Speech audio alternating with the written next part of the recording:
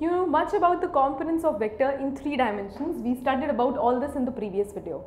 Now what is the extension to this topic? I have two vectors A and B and they are specifically A1i cap plus A2j cap plus A3k cap, and B is respectively B1i cap plus B2j cap plus B3k cap. Now I have to see what happens when I add these two vectors, when I subtract these two vectors, when I multiply any one vector out of these with a scalar, and when I check upon the equality of this vector. So let's see. The first operation that I am going to check is what is the resultant when I am supposed to add these two vectors. So what will happen?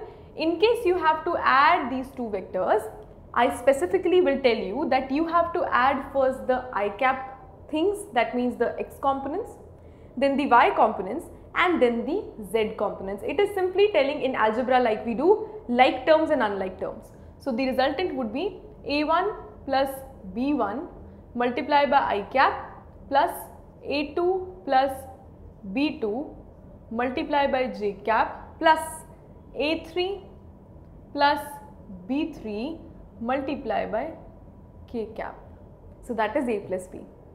Next I have to talk about A minus B vector.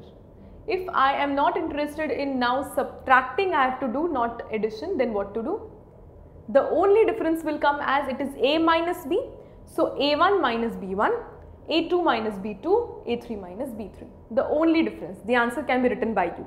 But my dear friends, if it is B minus A, then it will be B1 minus A1, B2 minus A2, B3 minus A3. That I hope you understand.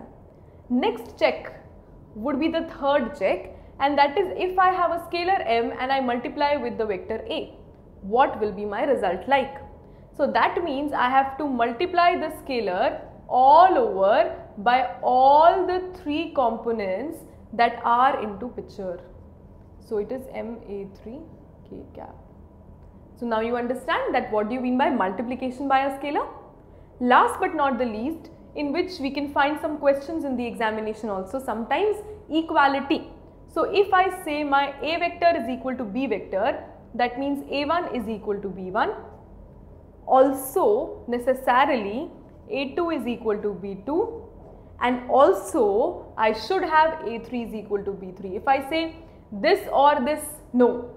This condition, the first condition and second and third, all of the three should prevail in order to make A and B vectors as equal. And now we will see in the next video certain questions. We will start with the questions based on components of vector in 3 dimensions.